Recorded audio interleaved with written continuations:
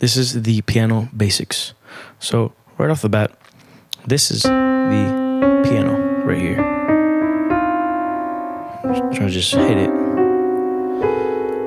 That right there is literally the entire piano.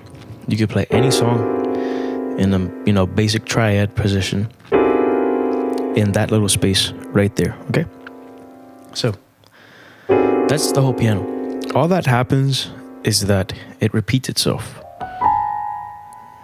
The piano is just a repetition of itself. Okay, so these things right here are called notes or keys. They're used interchangeably because it's the same thing. So for example, my piano personally is only 73 keys. You can see in the program, it says it has a couple more to go down, but it doesn't because it's just 73.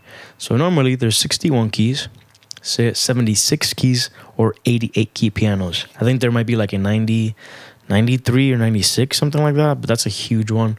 I think I heard of it. I don't even know if it's real, to be honest, but I heard it was. Anyways, point is that all there is just a repetition of the same thing going on.